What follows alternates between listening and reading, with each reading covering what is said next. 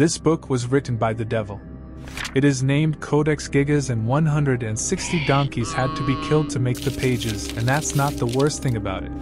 It was written 800 years ago by a monk who was sentenced to be walled up alive after breaking his vows. In a desperate attempt to avoid his punishment, he promised he would create, in a single night, a book that would include all human knowledge. However, near midnight, the monk realized he could not complete the task alone, so asked the devil to help him finish the book, in exchange for his soul.